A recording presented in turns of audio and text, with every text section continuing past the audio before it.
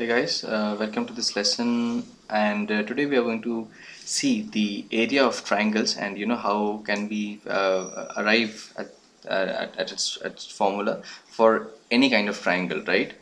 So to start off with, we'll first take a simple right angle triangle, right? So I'll just draw it out,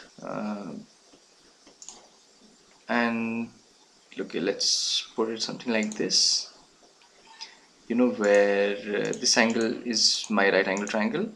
I'll designate an angle, say theta here, and this will then become 90 minus theta, this angle here. And let's mark the sides A, B and C. Right. So now if I were to draw another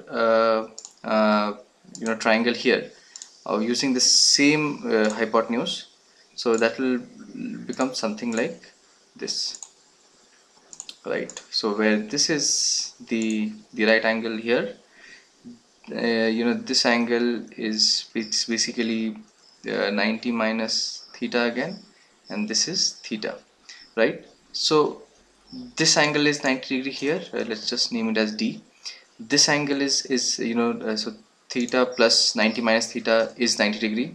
The same here, it's again 90 degree, and this is also 90 degree. So we can call this a rectangle, right? Now from the rectangle, we can find out that the area, say I'll just mark it as area of ABC is basically equal to half of area of rectangle ABCD, right? Now what is area of rectangle ABCD is half into AB into BC, right?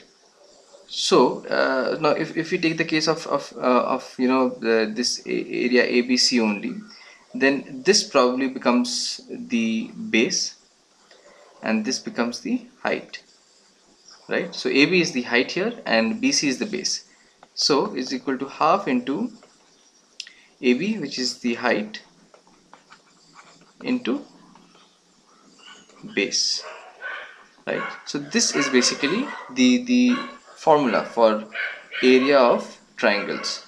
Now you might say that it's easy to say this in case of a right angle triangle. What happens if it's an obtuse angle triangle or an acute angle triangle? So if we'll also see those cases. Say we pick up a an acute angle triangle, something like this,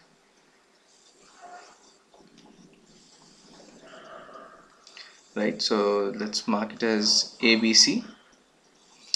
Now we know that clearly that this angle is not 90 degree, this is not 90 degree, and this is also not 90 degree. They are all less than 90 degrees. So what I'll draw is from A, I'll draw a line which is perpendicular here, represents 90 degrees on both sides, and this is my point D. Now from the previous example that we saw initially, I can easily find out the area of this triangle here, this right angle triangle here, and this right angle triangle here. So the area here, area of ABC in this case, is equal to half into AD into BD, right, plus the other triangle, half into AD into DC. So this will become half into AD, since AD is common here, and I'm left with BD plus DC, right? Now what is BD plus DC? It's simply BC, right? So this is equal to half into AD into BC, right? So this again, since AD here is my height and BC is my base. So in case of an acute angle triangle, this is here is an acute angle triangle. So here also the formula that the area of the triangle is equal to half into height into base stands true. Now let's look it up in the case of a say obtuse angle triangle. So I'll draw an obtuse angle triangle which will look something like this, right? And this is my obtuse angle here. These angles are both obviously acute, and I'll just name them as A, B and C, right? So now if I need to draw a perpendicular from A, it will come somewhere over here, right?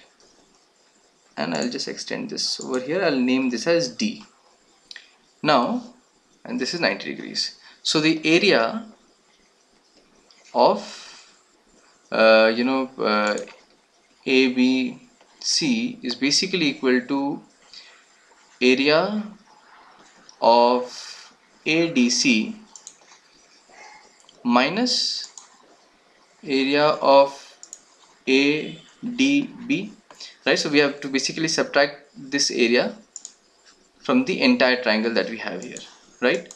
So to state it and to just open this up and put our formula in, so the area of triangle ADC is equal to half into AD into DC, right, minus half into AD, which is again the height, into DB, right, which is the base here.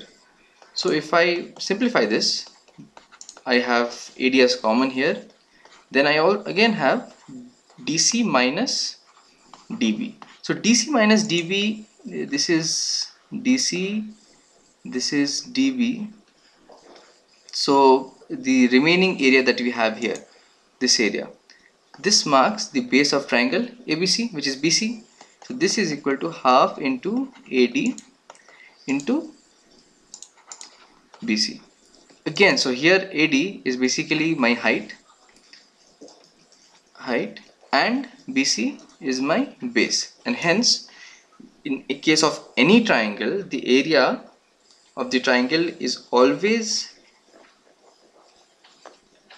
equal to half into the height of the triangle into the base of the triangle, right?